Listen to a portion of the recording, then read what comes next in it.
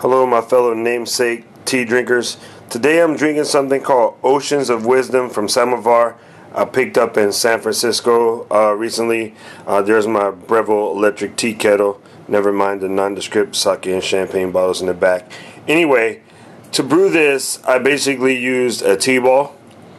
And I was just wondering, do you guys prefer using a tea ball or like natural, like Japanese sachets, or do you prefer to just let your leaves float?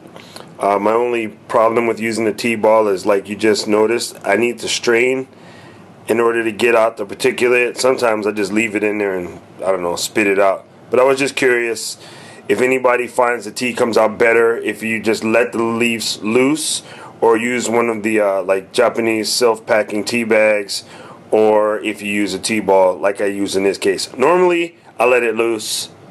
I was just trying something different. Just curious to what you might think. Let me know. This is Doc.